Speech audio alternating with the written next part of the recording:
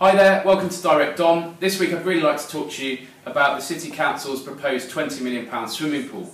For the last couple of years, the Labour City Council here in Exeter have been bashing the Conservative-led government for the tough decisions that we've had to make to balance our books after we inherited an economic mess. And we've made those tough decisions, and all the time the Labour City Council has said there's been no money left and they're having to make tremendous cuts that ultimately are going to affect frontline services.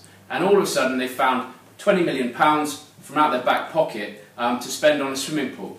Now, I would never stand in the way of something that's going to be good for our city, that's going to bring about growth. But my 6-point plan for Exeter makes it quite clear that I'll fight to protect frontline services, and I just can't do that and endorse a £20 million swimming pool at the same time on the most valuable piece of real estate in this city. Put very simply, Pete's pool will drown us all.